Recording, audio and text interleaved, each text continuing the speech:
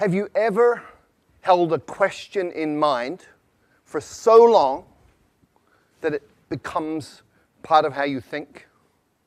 Maybe even part of who you are as a person? Well, I've had a question in my mind for many, many years, and that is, how can you speed up learning?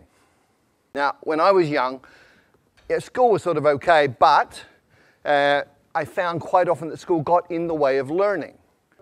My question got refined down to, how can you help a normal adult learn a new language quickly, easily, and effectively? And my conclusion, my observation from this is that any adult can learn a second language to fluency inside 6 months. How? There are 5 principles and 7 actions.